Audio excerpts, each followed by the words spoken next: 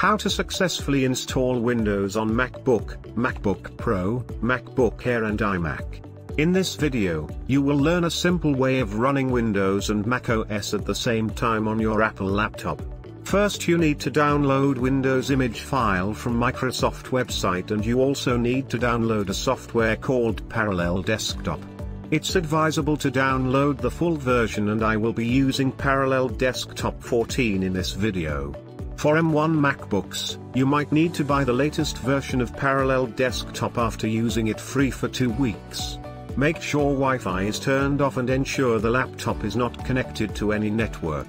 You can ask me any question or whatever isn't clear to you in the comment section of this video.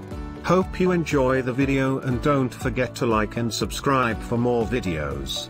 Now follow my lead till the installation process is complete.